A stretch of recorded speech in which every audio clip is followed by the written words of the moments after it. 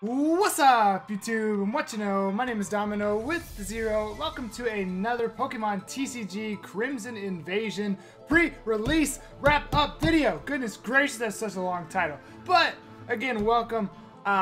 Yesterday, I wound up going to another Crimson Invasion pre-release with a friend this time because, as I said in the last Crimson Invasion pre-release, I wasn't so gung-ho on this set. This set has been... as I'm sure you've heard from other PokeTubers, this set is interesting. A lot of people aren't having the same kind of luck, like pulling things, even out of boxes. And I haven't opened a box yet. I do plan on opening a box just because I am a collector and I do want to try and get all of the cards. But from what I've heard, it's not going to be much of a good time. But anyway, it was fun. So per usual, let's go ahead. Well, I guess first we can take a look at the box on the pack cam. Where you can see it's the same thing that we went over before. This pre-release was a little interesting. It was at Doc's Comics and Games in Frisco, Texas. So that's like, I would almost call that my home place. That's the place that got me both of the Shining Mews that I've opened. So I like this place. But you could even tell by the attendance of the pre-release that the set's not being received so well.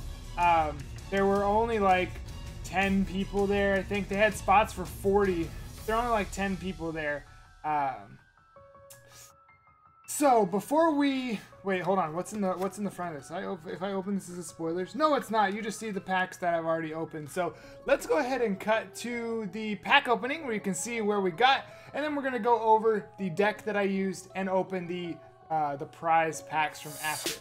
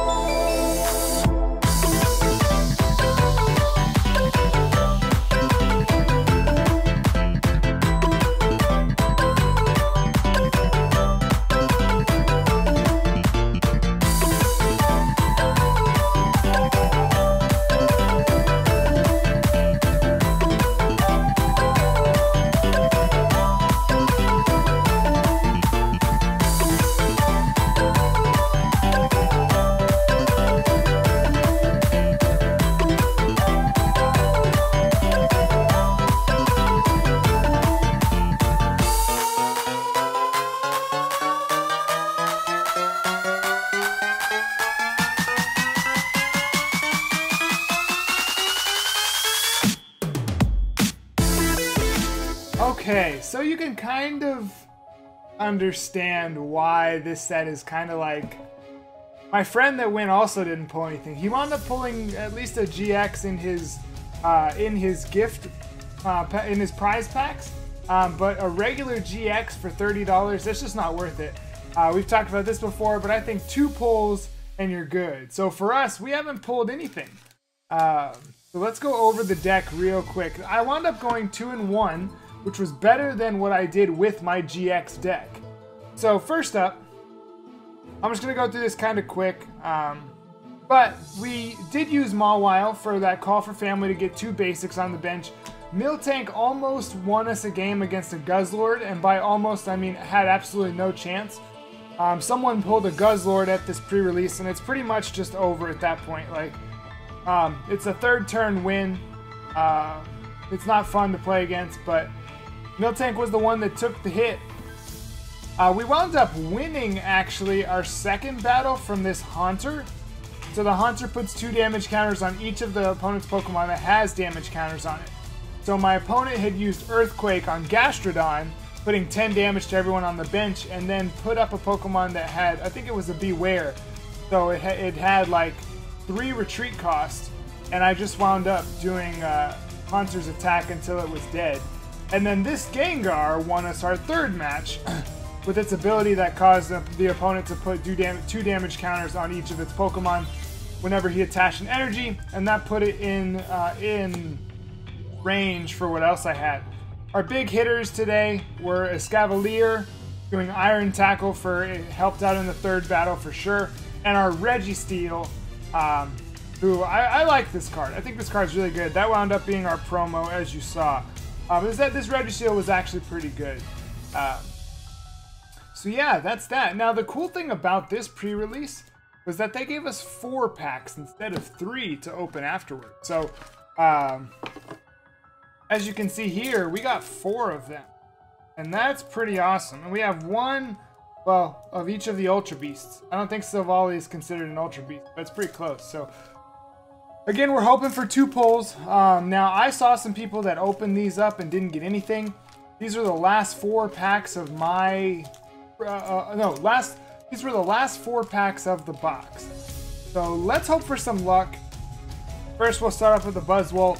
As we've said, none of our Sun and Moon sets have given us anything more than a regular GX in quite some time. So, I'm gonna... Now that I know how these sit in the box, I won't be spoiled by the code card, which will make this opening a little better than the last one. So I'm going to go with a Fighting Energy.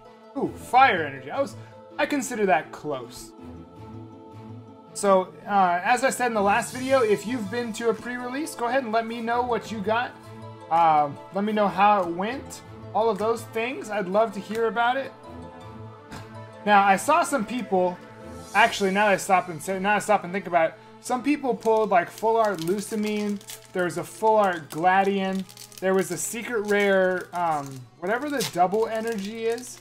I don't exactly remember. I still haven't done a set review of this set, or a set preview. I guess I probably need to, I just flipped that code. I really hate when code cards go this way, because I always forget.